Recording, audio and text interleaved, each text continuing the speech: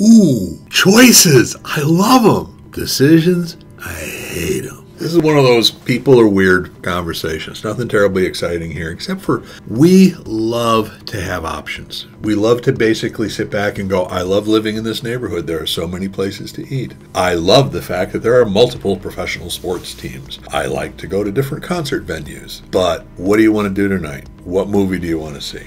Where do you want to go eat? And this is one of the interesting things, especially as organizations, is sometimes we find it so much easier to put ourselves in a position where we have flexibility, but we don't have necessarily commitment to what the actual final decision is. And this can be both a great thing and a bad thing, and it's up to you to figure out whether it's the right way or not. What I mean by that is that to have those options, that flexibility is great as long as you're able to take advantage of that and you're not actually held back because you're not willing to commit.